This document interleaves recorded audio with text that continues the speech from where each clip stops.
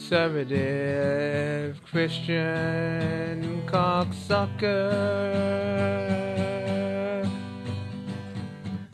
Conservative Christian cocksucker. We wanna fucker. Talks about abortion. Talks about stopping everyone from having fun. How can you be so dumb? All this contrast for a country that won't last. Living in the past. Yeah. Morning. No video bring to you. Hi. Yeah. Sorry. Good morning. Today I'm going to talk about lots of things. I'm going to talk about the issue of religion. Well, not as in religion, as in, like I just said in that song, conservative Christian cocksuckers. You know, the issue of religion and politics and those things. I'm going to say it straight in hopefully less than 15 minutes. Probably won't happen. But where do I start? I mean, I'll start with how I felt like making this video. When I've been on Facebook. There's this Facebook group called "We Survived Bush, We Can Survive Obama," and people always have their opinions about Obama and Bush. A lot of people say Bush was okay and then Obama messed it up, and people say Bush inherited one of the best economies and Obama inherited one of the worst. Maybe they both have some truth in it. I don't know, but the elections are coming up in 6 months. Don't really give a shit. Actually, no. Well, I live in England. It will have an effect. That's the annoying thing. It will have a slight effect on the world who's elected, but hopefully not a giant effect. But whatever. New elections are coming up. People are, the serious candidates are coming up. So you have serious candidates. You don't have, randoms. Who like, oh, I want to be president. You've gone down to the serious candidates, and you have to excuse my lack of knowledge, I could say. I don't know. There's what I've seen a lot from the issue. I've seen a lot from the conservatives, the issue of being contradictory and kind of forcing your will on other people. In the sense that, say for example, like I just said, conservative Christian cocksucker, the idea of things like the big issues that always come up, like homosexuality, abortion, a lot of little things like that, lots of things like, war, other things like that. So, we'll start with homosexuality, obviously the gay marriage thing, Proposition 8 that didn't work out last time, stuff like that, people complaining Proposition about gay marriage. The one, I know, I have a lot of things to talk about, really, I'd say, but the one thing I have to say is, of course, I can use the easy attack here. Look at Kim Kardashian, look at any random celebrity that isn't worth shit anymore. Now, compare that to, I don't know, legitimate homosexual couple and think who's ruining the sanctity of marriage more, I suppose. That's the one thing you have to think about. But of course, when you're conservative and you're overly forceful people's wills, of your will on other people, you forget about this. You forget who's the real danger to the sanctity of marriage. Is it legitimate gay couples, or is it completely fake, like celebrity couples? I mean, Kim Kardashian, she had like, I don't know, her marriage lasted 70 something days. I mean, like, all jokes aside, I've had shits longer than that. I've literally probably had shits longer than her marriage. All jokes aside, I probably have. So, that's the issue here. Like, we're allowed to have homosexual marriages, even if they are heterosexual marriages, as long as they are, anything. No one really gives a shit, who gets married anymore. I mean, it's the whole idea, like, of, like, love. Why do you have to put a mark on it? It's like, the idea of platonic love is that, you have love on an intellectual level, but without any physical level in place. You shouldn't need a physical level, which is the whole thing about, having sex, as a sign of love. When you could argue that Plato argued that the highest like the deepest level of love or something like that is, on the intellectual, the emotional level, Y- you know. But I don't know. So it's just, I don't know. The issue here is that with homosexual marriages, I don't think it would harm anyone. As a matter of fact, it might help the economy. All that money that goes into the wedding industry from homosexual marriages, it'll be perfectly fine. I mean, I don't think there'll be any detriment really, apart from the idea that we're allowing gay marriages. But I don't know. Some people are just against gay marriages because they don't feel it's appropriate. But I don't know. I don't think it's one of those things. If it doesn't really affect me, so it can't really be detrimental to me. So I don't mind. And then secondly would be, what was it, abortion I was talking about first? Yeah, abortion. Abortion, issues of abortion. The whole big debate over, is it murder? Is it I don't know, whatever you want to call it. Is it taking care of mistakes that you had one night? I mean, the issue is, like, if you ever find yourself in a position where you have to have an abortion, like illegitimate. It's funny I say illegitimate um position, like illegitimate position. I believe for like having abortion is like, say you just had a silly one night stand or something like that. Like, I'd call legitimate argument for abortion is like, I don't know, like, I don't know, maybe I think the only one really I'd say is probably rape. I think in that case, then there's maybe an argument for abortion. There's an argument there, but I believe even with that, you could still say have the child and give up for adoption, which is the same thing with like teen children, which shouldn't happen anyway. Teen mothers shouldn't really happen because most people's bodies haven't even matured and that stuff, and it's dumb. It's like a lot of time. Like I've watched actually Archfiend and Undertaker Freaks video recently about that, and it's just true. Like your body hasn't matured properly. But I'm not saying get an abortion. I'm saying give up for adoption to people who are more fit to take care of a child. You know, say if you're raped, take it to adoption. We have enough. We have so many people who can't have children. For example, like I know some people, for example, they just don't happen to be able to have children with the person they love. Like, for example, someone has like sickle cell trait, and they marry someone that also has sickle cell trait. Then it's really risky for them to have children, so they might choose to adopt instead. So, stuff like that could happen.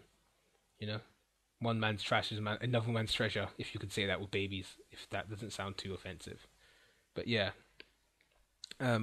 sexual abortion. I don't know. I've heard stuff about a Christian, like the whole Christian ideal of, well, supposed Christian ideal of, you know, them not allowing abortion, because that makes you a whore and stuff like that. And it's little issues like this. Like a lot of the time, it's little issues like this, that really annoy me. Because as a Christian, you'd imagine a Christian would want to follow in the ways and the morals of Jesus Christ, correct? Christian, you are a follower of Christ. You're like a disciple of Christ. You could argue, you know. So you'd imagine a guy, Jesus Christ, who hung around with the degenerates of society. Like the homosexuals, the seriously ill, the lepers, the prostitutes, the stuff like that. The tax collectors. The disciples were all a bunch of really bad guys in society's eyes. You know, but to Jesus they were the top prize. Ooh, rhymes. Anyway, like it's that idea of like instead of isolating, homosexuals and people who I don't know, say prostitutes or alcoholics, why can't we embrace them and help them become better? That's the idea that I hold, I think, closely with Christianity. Don't give up on people. I mean, the idea of Christianity is that, God doesn't give up on you. So why do this is why I go along with the phrase Christian cocksucker, although I am a Christian. I go along with the phrase Christian cocksucker because conservative Christian cocksucker, because you are being um what's the word again? You're being hypocritical to yourself. I mean, you preach about acting right and all that stuff, and then you I don't know, you can't even follow the example. The supposed greatest example in a Christian's eyes would be to follow the example of Jesus Christ, as the name would say, I suppose. And the issue here is that these people aren't acting exactly Christly. Like Christ. I'm not saying be perfect. I'm saying aim for some form of perfection, or aim to be a good person to all people, be all inclusive, and just like Jesus, be a nice guy, be open minded, be ready to help people rather than push them away just because they're in a tough position. Like, should I abort this child or stuff like that. If you look at all the really big Christian people, like say on TV, for example, I don't know, Joyce Meyer, for example, she was raped or abused sexually as a child, stuff like that. Bad stuff happened to a lot of people, like a lot of things. But if you look at the positive side, that's the only annoying thing I have as well with the other side of, like, say, atheists. I understand, like, especially in America, it seems like in America there seems to be a lot more like angry Christians rather than what I call proper Christians. So I think what I see from atheists in America, say the Amazing Atheist and Undertaker 3, they seem to be angry at the system of people just being naive and not open. Not like I'm not saying you must change to atheism, but I'm saying be accepting of other people's ideas, at least. Whereas apparently the way they talk about it seems that the people that I don't know, the Christians that they've seen in their lifetime seem more close-minded and offensive. Like overly stressing on the point that you must be a Christian, you know, and things. Yeah, like there's little jokes like God prefers atheists because atheists do stuff themselves, and they're good because they're good, not because they're told that about heaven. I mean, I I don't know. I wouldn't do things because it gives me a reward. That's dumb. If you do things for a reward and only the reward, say the concept of heaven, then what's the point doing them, really? I mean, do things because it's the right thing to do, which is what seems to annoy a lot of atheists, the concept of heaven and hell. Why should there be a deterrent? Why can't I just be myself and not be a douchebag? Which is what I believe in as well. Don't be a douchebag. Just don't be a douchebag and you get into heaven. You don't have to think. I mean, you don't even have to think about heaven. Just like worry about that when you're dead, Worry about the afterlife when you reach the afterlife. Just trying to be a good person now. It's simple. But I know, I guess I understand, like, I can feel the anger of the atheists against, like, Christian church and the system of Christianity in their in their country.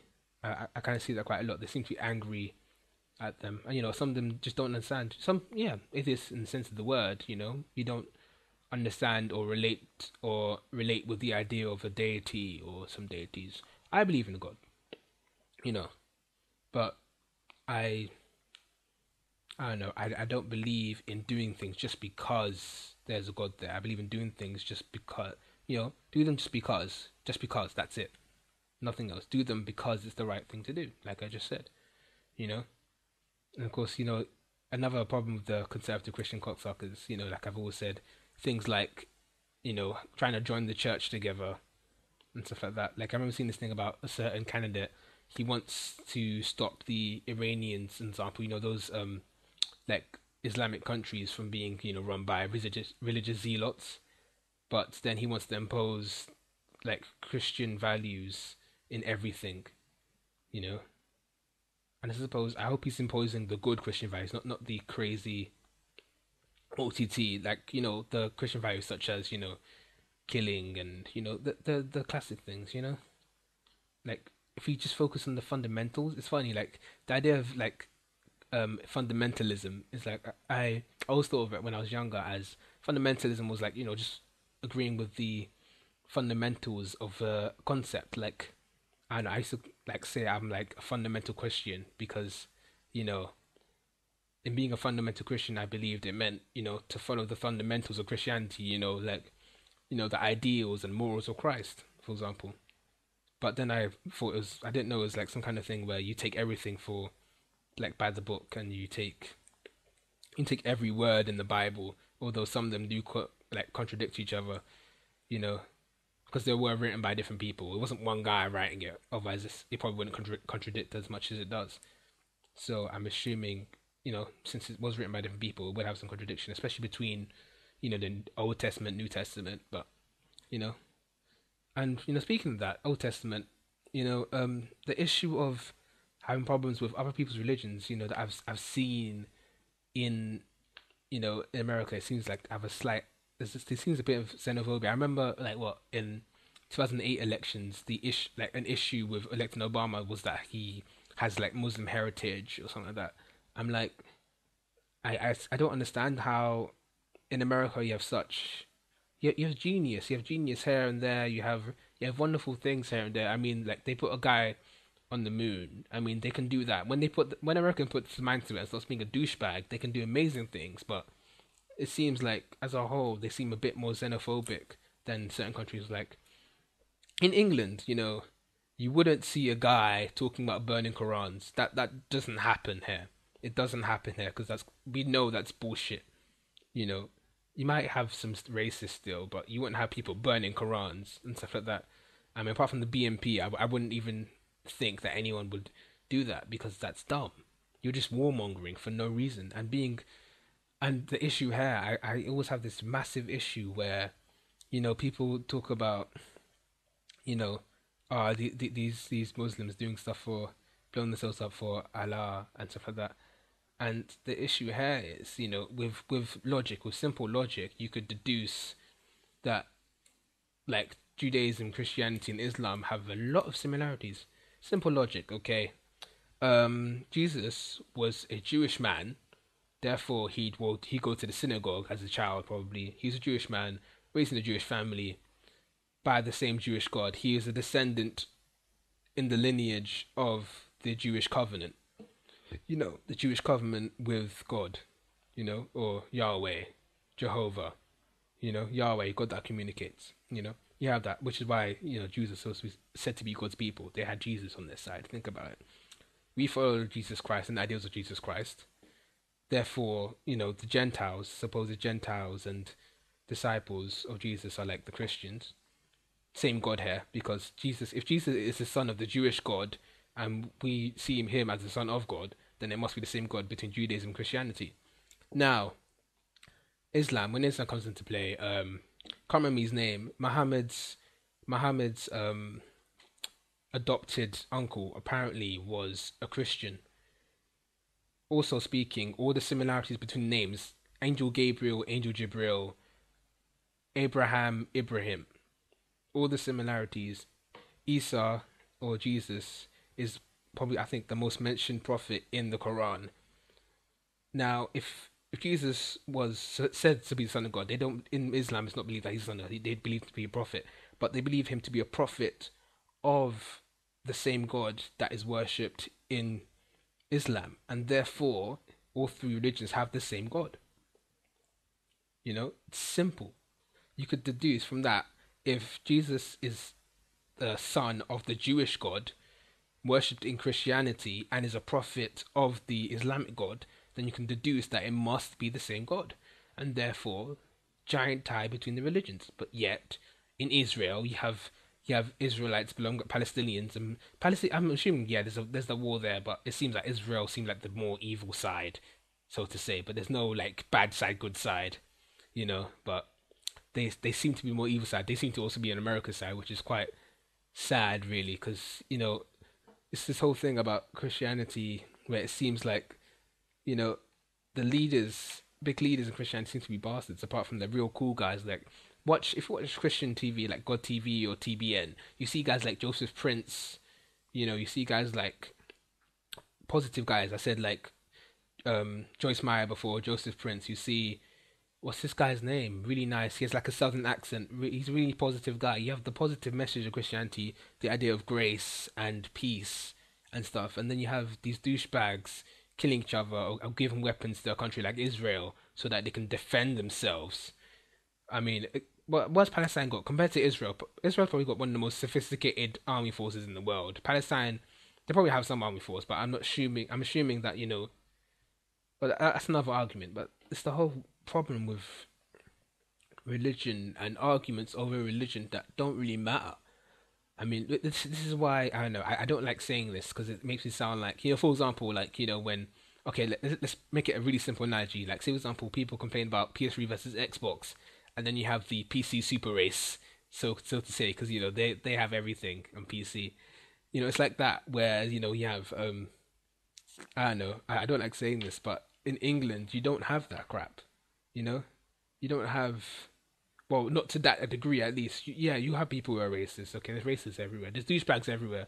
But you don't hear about, like I said, you don't hear about people burning Qurans. You don't hear about, people being xenophobic towards Muslims because quite a lot of Muslims actually are residing in England. You have a lot of black people. You have, if you go London, there's still a bit of slight segregation, but not like what I hear about. I can't say anything about America because I've never been there, but the things I've seen people talk about in the internet, issues of social issues that still seem to be a bit more prominent than in England.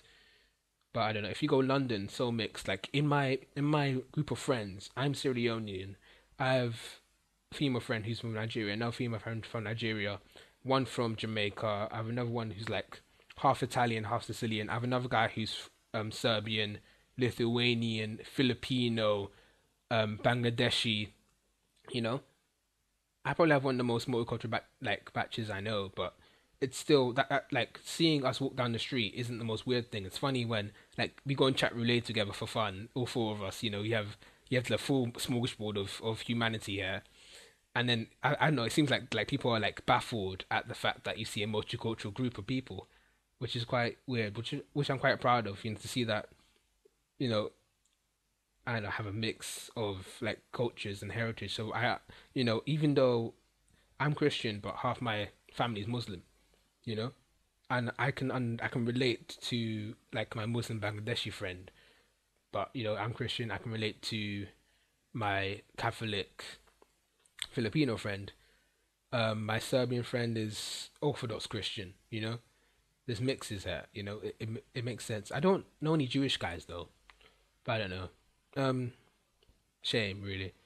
It's just the fact that you have a mix here, and I think that's the issue.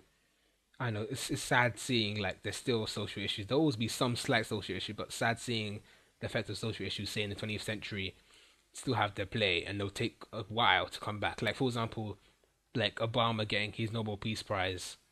When he was elected, what did he do for peace? I mean, I understand if he got his Peace Prize, say like after he took the soldiers out of Iraq and helped like calm that area down, calm the Middle East down.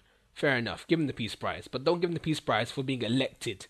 Because if he gets elected just because he's black and only half black, but forget about it. If he gets elected just because of that, then maybe you should give the Peace Prize to like Martin Luther King. He's dead though. Give it to someone who really fought for cultural change in the '60s, something like that. Give it to I don't know. Rosa Parks is dead. Someone, someone cool, like I don't know, Corey Glover and like and Living Color, that's just preference, but but I don't know, it's little things like that. Like I don't know, it's funny how the current president of the United States is what part Irish, part Kenyan. Um, I don't know, has Muslim backgrounds. Born in Hawaii or somewhere. There's a mix in him. He's probably one of the most multicultural presidents ever. From a single mother as well. It's quite beastly. Like he probably represents quite a few of the demographics in America, but I don't know. I guess the issue it's more of an inbred thing. You have to understand multiculturalism, I suppose. You know, that's the issue here. You have to understand multiculturalism. And it's like a lot of the time, you have people. It's a sad that you have to make a point that I'm American and I'm Muslim. It shouldn't have to be a point. You should say I'm American.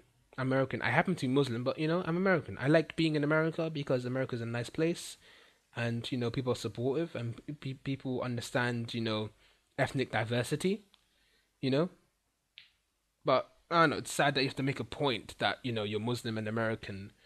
Or things like that. When same God, like I just logicized before. You know, but I don't know. Anything else I can talk about Christian cocksuckers and religion? Really, I mean, just the issue of forcing your will on people. It's not Christian. You know, it's not Christian. Like I understand people. People want people to understand the point of view. They explain the point of view, but they don't force it on people.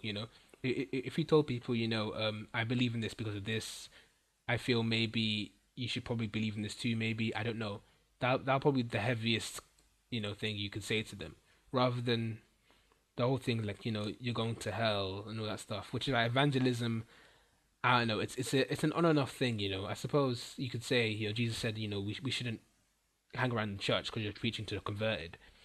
You should go out and spread the good news. But it's like, how are you spreading the good news? Spread the good news in a positive way. Like saying if you can connect with like God and connect with the morals of Christianity, then you can live a better life, rather than saying you're going to hell or are you worried about the afterlife. Fuck the afterlife. Think about what will be good for me today. I think that's the important thing with evangelism. If I was an evangelist, I'd tell them, you know, maybe if you take on Christian morals, think about, have something to focus on, have a personal relationship with God. Maybe with that, it can help you have a better life, a more structured life, a more stress-free life. Like how Joseph Prince, he talks about grace.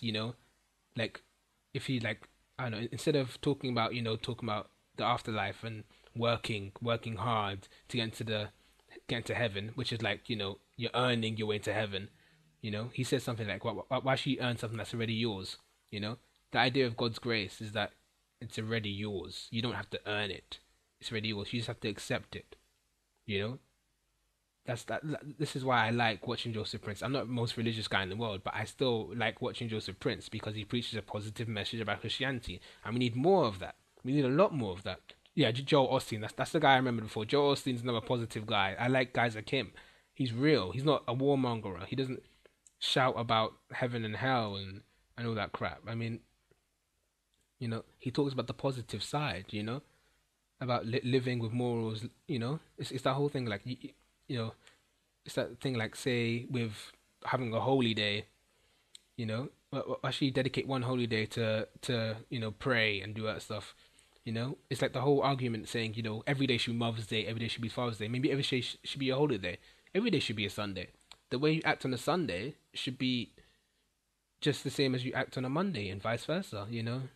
Yeah, you come to church, or you pray. You pray at mosques on Fridays, or you come to church on Sundays. But then like the week after, you're going out doing stuff like, I don't know, not like being too free with men, for example, or being too free with the opposite sex. I'm not trying to preach here. I'm saying, I'm not saying don't have fun. I'm saying, just be careful. I'm not trying to be a parent. I'm just a 16-year-old YouTuber. Yeah. But I know the issue is like, the issue here is, wait, what am I talking about? Yeah, the issue here is that with like I said, Christian cocksuckers, conservative Christian cocksuckers, we'll focus on that. Is that you know it's all this force and all this anger. It seems like the warmongering Christian cocksuckers, who complain about everything like abortion, that doesn't affect them. It's that funny joke like a lot of people that talk about abortion are people that don't want to fuck anyway. So I don't know. It's just annoying seeing people like that, and it brings a bad name to Christianity. You know. And then this is why I can understand the atheist point of view, especially what it seems like in America. What it seems, because I can't say it. It seems like there's quite a high number of people who are just, at least on some way, shape or form, a conservative Christian cocksucker. So hopefully this will change, because there are some really positive people everywhere. There's douchebags everywhere, but there's nice people everywhere. There's geniuses everywhere in America, England, Switzerland, Germany, India, Sierra Leone, Senegal, everywhere. I mean, but I just wish that people could just be more accepting of other people. Simple.